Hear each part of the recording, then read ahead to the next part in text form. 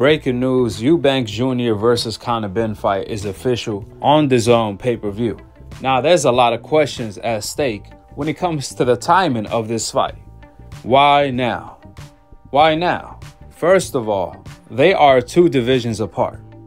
Second of all, neither fighter have won a world title in their weight class or any weight class. Third of all, each fighter doesn't lack any competition in their division. In fact, both Conor Benn and Eubank Jr. are in the deepest divisions in boxing. For example, Conor Benn has Jaron Ennis, Virgil Ortiz, Crawford, Errol Spence, Keith Thurman, and the list goes on and on and on, of infinite talent in the welterweight division that Conor Benn could have fought. And the same goes for Eubank Jr. He has Jamal Charlo, Munguia, Demetrius Andrade, and the list goes on and on and on. Therefore, the million-dollar question is, why fight each other before accomplishing anything of significance and ignoring the deep talent in each of their respectful weight classes? Conor Benn could have easily fought Virgil Ortiz on DAZN, and he would have had a great chance of winning that fight. On the other hand, Eubank Jr. could have easily fought Demetrius Andrade for a world title on DAZN at 160, even though most likely he would have got beat. But so what?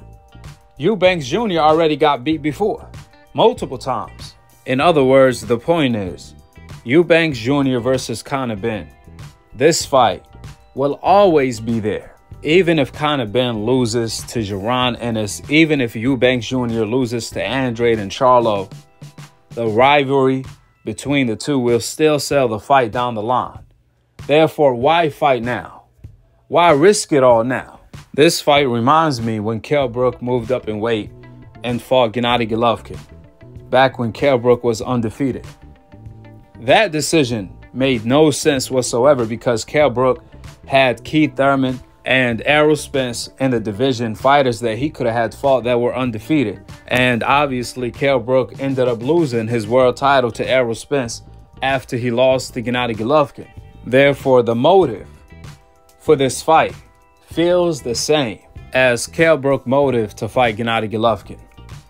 With the facts being laid out, drop your thoughts in the comment section below, subscribe below, and click on the notification bell to be continued on the next episode of Akhi, TV. Peace. And I'm on to the next one.